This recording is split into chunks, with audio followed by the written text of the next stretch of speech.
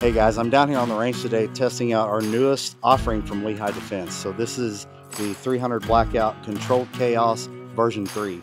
They've redesigned this bullet a little bit to give it some better accuracy.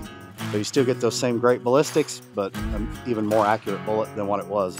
We've been shooting it into ballistic gel and putting it on paper and collecting as much data as we can, but right now I'm gonna go shoot it into a watermelon. Let's see how it does.